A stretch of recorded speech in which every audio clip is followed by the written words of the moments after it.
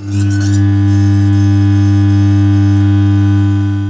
going to show you two ways to film inside a microwave, and along the way I'm going to show you the easiest way to make a plasma in a microwave. None of this cutting a grape in half or lighting a match or anything like that. Guaranteed plasma in a microwave every time. It all started with a WhatsApp conversation that I had with my wife Leanne when she was out for the evening and I was in the house on my own. At 10:33 I sent this message: "I think I figured out how to film inside a microwave. I'm going to have a play." She replied almost immediately saying, "Exciting, try not to break the microwave, smiley face." You might assume that that message is passive aggressive if you don't know Leanne, but it's not. She really supports my... 2 minutes later at 10:35 I sent this message. 2 minutes. It was very sudden. I thought I'd figured out all the things that could go wrong, but it turns out there were some unknown unknowns. Anyway, she replied saying, "Fixable?" question mark.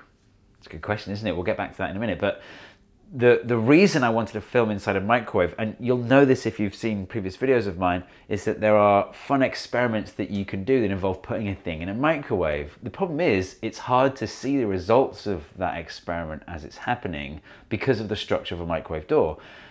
A microwave door is made of several layers, at least 2 layers of glass that give you glare and reflection. But most annoyingly, you've got this layer of metal mesh, which, although it's annoying, is actually the most important part of the door from a safety point of view, because that's the thing that stops microwave radiation getting out of the oven. So my thinking was, if microwave radiation can't get through a metal mesh, maybe I can put a camera in the microwave if I surround it with a metal mesh. And look, you probably know this, you're not supposed to put metal in a microwave. I mean, I question that, given that the inside of a microwave is made of metal. So as a test, I got a sheet of metal mesh, just a little square, and I made it flush against the inside of the microwave, which is made of metal. I actually put it flush against the door, in fact, which is glass, not metal, which is maybe where I went wrong, because one corner of the metal mesh got incredibly hot, incredibly quickly, and literally in 2 seconds. And I opened the door, it was glowing red hot, and it had melted the glass. There was a little blob of molten glass. So my plan was to wait for it to cool down and then just kind of pick it off, because I didn't want anyone to know what I'd done. It turns out that the glass on the inside of a microwave is toughened. And one of the side effects of toughening glass is that if you introduce even a small crack, it will spread very quickly to the rest of the glass, which is what happened when I tried to pick at it. So, I mean, that answers that question at least. But it got me thinking, like, why is it that microwave radiation can't get through those little holes in the metal mesh? And it's actually a quirk of wave dynamics. So microwaves are electromagnetic waves, and waves cannot pass through a hole if the hole is substantially smaller than the wavelength of the wave. So microwaves have a wavelength of about 12 centimeters. The ones in a microwave oven do, at least. And the holes in the metal mesh of a microwave door are about 1 or 2 millimeters in size. Why waves can't get through small holes is kind of tricky. I don't think there's an intuitive way to explain it, but it falls out of the mathematics. One of the results is that if you take the ratio of the wavelength of the wave to the size of the hole and then raise that to the 4th power, that tells you how much the power drops off. The wavelength of microwaves is about 10 centimeters. The holes in a microwave grill in the door are about 1 millimeter, so that's a factor of 100 difference. Raise that to the 4th power, you've got 8 zeros. So the amount of radiation outside a microwave is 100 millionth of what it would be if the holes were about 10 centimeters across. How does that help us to film inside a microwave? Well, reducing the power of radiation by a factor of 100 million is clearly overkill. We can make the holes bigger. Quick safety warning, modifying a microwave oven can make it dangerous. This is not for children, it's for adults only. And if you're planning to modify a microwave oven, be aware that you should assess the risks for yourself. This video does not constitute a risk assessment. Suppose the holes were 1 centimeter in size. Well, that's a difference of a factor of 10 compared to a wavelength of 10 centimeters. So 10 to the power 4 is 10,000. So if the holes were 1 centimeter in size, the microwave radiation would attenuate by a factor of 10,000 compared to a hole that's 10 centimeters wide. For me, that's fine. And also, it's big enough to put a camera phone in front of. If you subscribe to Cody's Lab, you'll have seen a method similar to this one, though he comes in from the side. That video actually isn't available anymore. It's a long story as to why, but the short story is Cody's Lab is an amazing channel and you should check it out. I actually skipped a step, which is the removal of the layer of glass from the outside and the inside.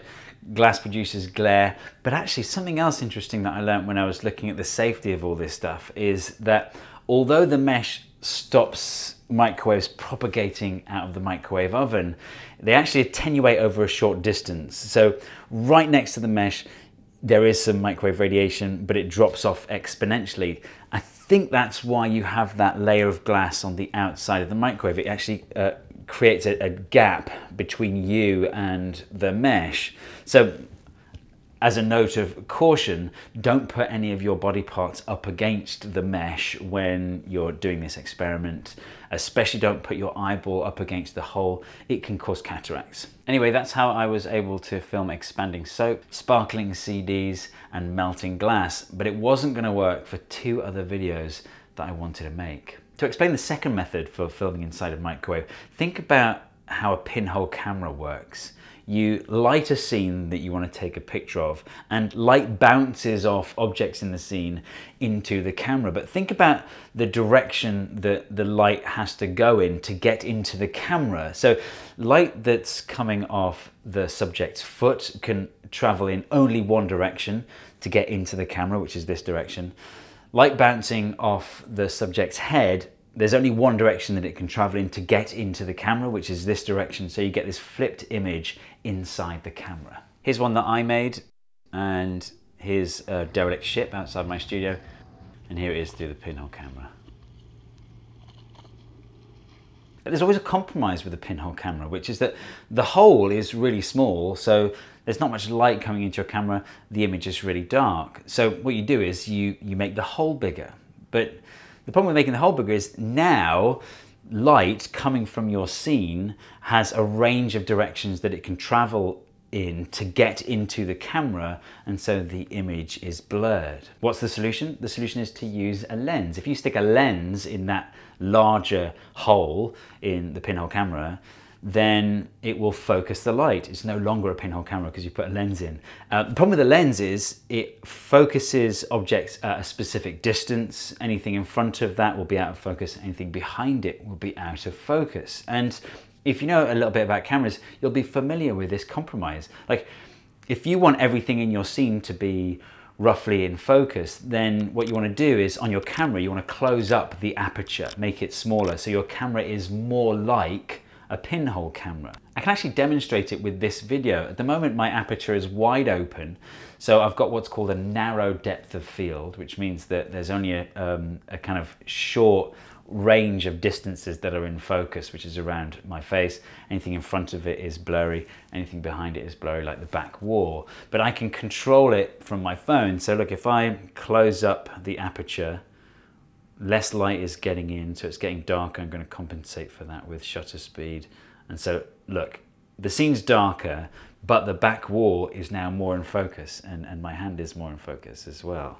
So how can we use this to our advantage to film inside a microwave? Well, if you've got a DSLR with a really nice lens, like a prime lens, then you've probably got a really low f-stop. You can really open up the aperture. Mine goes down to 1.4, which is definitely enough for filming inside a microwave.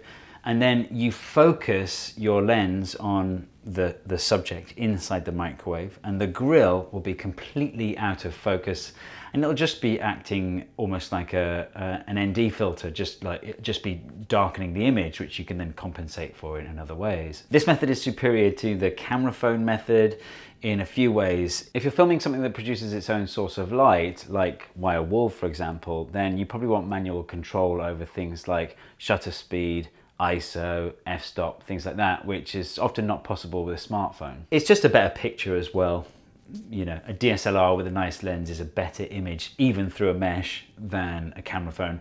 And the other thing is, you know, you've drilled one hole in your microwave, that's the one spot that you can film, that's the one camera angle that you have.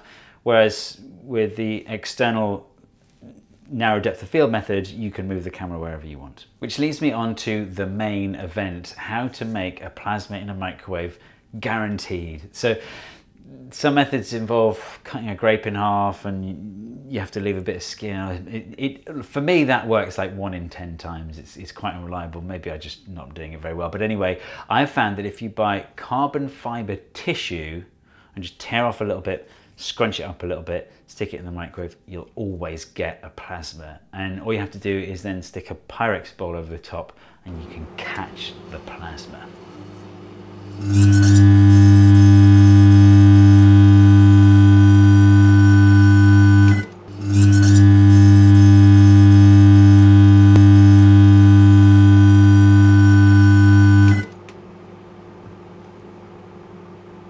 I've been talking to the creator of the Nile Red YouTube channel about filming in a microwave because he's going to do that for an upcoming video.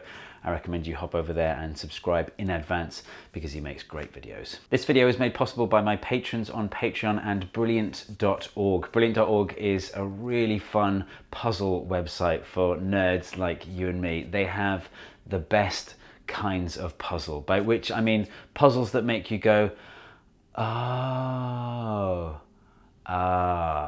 Yeah. The best thing is they make you feel smart too, because you're actually getting smarter as you do the puzzles.